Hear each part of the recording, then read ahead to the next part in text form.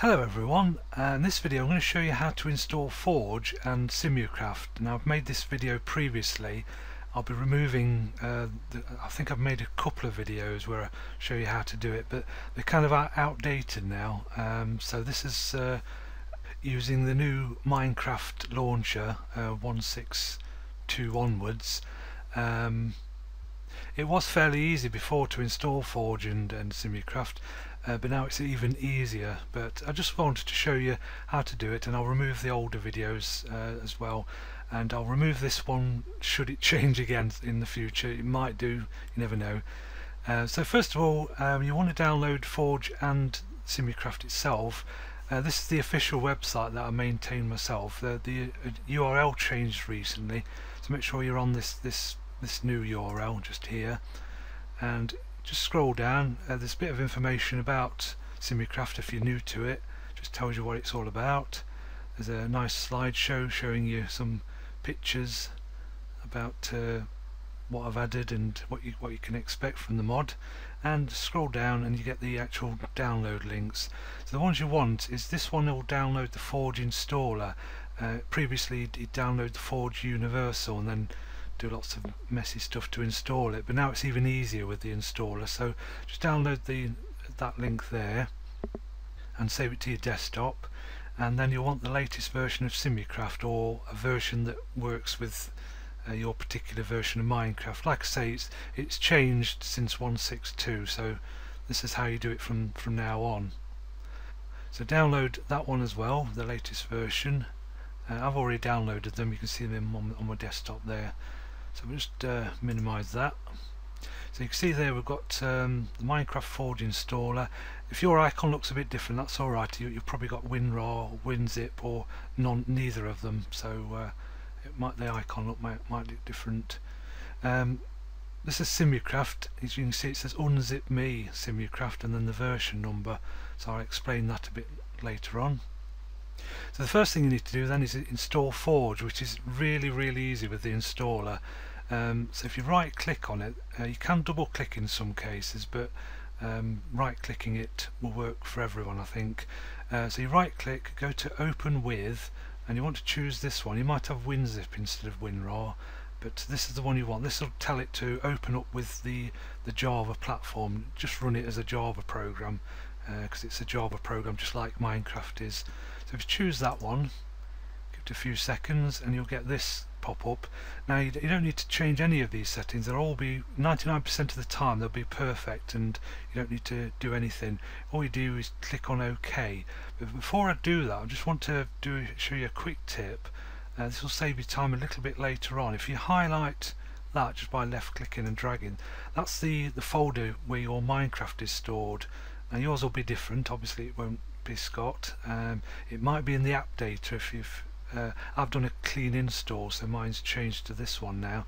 But anyway, if you highlight that and then press Ctrl and C on the keyboard, that will copy that text into the clipboard, because you're going to use it a bit later on. But like I say, just click OK on that, and successfully installed Forge and the number. And that's it. That's Forge installed. There's no more of the unzipping the minecraft.jar file and deleting meta-inf and then copying things across. It's all done with that installer now, so it's very easy.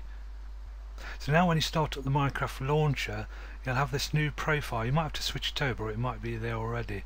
I've got another one that I've installed earlier. It doesn't really matter if you've installed it multiple times. You can delete it later just by using the new profile editor. But yeah, select the Forge one that you've just installed and just click play. So if you go ahead and launch Minecraft now, you'll then see that you've got a mods button and some extra information, so you know that Forge is installed correctly. So now to install Sim-U-Kraft. So if you open up Windows Explorer and go to this top bit here and press Ctrl and V, and what that will do is paste in the path that you copied earlier, so it just saves you time trying to find it really. Then just press enter and it will go to the Minecraft folder. Like I say, yours might be in a slightly different place, but as long as you see this sort of thing, you've got mods, config, saves, screenshots. As long as you've got that folder there, you're in the right place. So if you then go into mods, as you can see I've got lots of mods already installed, but yours will probably be empty if it's a fresh copy of Minecraft. So then you go to the unzip me Sim-U-Kraft file and then just double click it. Now whether you've got WinRAR or WinZip or just plain old Windows Explorer, any one will open it and it will look more or less like this. You'll see another window open, you've got a folder and the file and some instructions. Normally when you download a mod you just get the zip file and then throw that into the mods, but Sim-U-Kraft just works a bit different because it's got this extra folder here that contains all the buildings. So all you need is the folder itself and then control click on the zip. Like I say, that works on WinRAR, WinZip and Explorer, and then just drag them across to here and drop them in. I won't do that because I've already got it. So it should look like this. You've got the Sim-U-Kraft folder and somewhere down there there's the Sim-U-Kraft zip file, and it doesn't say unzip me at the beginning, so you know you've got the right one. Like I say, all your other mods go in here as well. So that's all there is to it. Just go back into Minecraft and click on play. Just as an extra bit of information, if you go back to your Minecraft folder, like I say, you should be able to paste it back in there, or you can save it as a favourite like I've got here, just so I can get into it very quickly. Go into the config folder this time instead of the mods. This is just an extra, but you don't need to do this, it's just if you want to. These are like config files that come with every mod, or every Forge mod anyway, and you can go in here and just mess around with them. Normally it's meant for people who make mod packs. They can mess around with the IDs and things like that, but you can do extra things that you might not know about. So if you go to Satscape Sim-U-Kraft config and just double click on that, so mine's open up in WordPad. A Notepad will work as well, or any kind of text editor. So like I say, this bit here, this is for the mod IDs. You probably don't ever need to change these. I've not known a mod that clashes with it yet, so probably leave those alone. This is the bit that you can mess around with. It alters various things about how the mod works. So you can disable the beaming effect. You can turn off those alignment beams on the markers. All you do is just change the actual bit after the equals sign. In this case it's like a true false value, so you just put true or false, as simple as that. And same with that. There's a couple of new things here. You can turn off the blog language, false, and just turn the English one on instead, so true. By default both are true. So if you prefer the blog noises or the English ones, or both, you can turn them all on and off here just by changing those values. If you've got another mod that uses like text on the screen, you can offset the position of the where you see the population and how much cash you've got. It's in pixels, so 0 is the top of the screen, and sort of like whatever half of your resolution is. It depends, you just have to play around with that value. But most of the time you don't need to move it around. It's up to you. A couple of other things. There's like when a builder runs out of materials, he'll remind you every 3 minutes, but if you find that a bit too much, you can change the value here. Like this one isn't a true false value, it's the amount of minutes, so you do 3 minutes, 5 minutes, or you can set it to 0 and it'll only remind you once and then you won't hear from them again.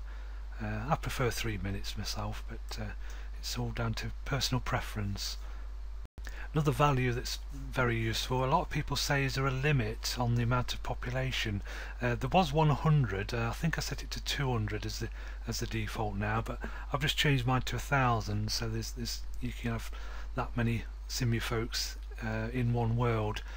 Bear in mind, the more you have, the more laggy it might get. It just depends on the speed of your computer, so try bigger values and see how it works out. So I'll be adding more things to the config file, so just check in here if you want to slightly modify the game and how it works. But that's it, that's the config folder, so it's quite useful for playing around with different settings in the different mods. So like I say, I'll delete this video if they change how it works again, and make a new updated version. But for now, this is like end of July 2013 for Minecraft 1.6.2. This is how it's currently, how you currently install Forge and Sim-U-Kraft. Thanks for watching. Bye.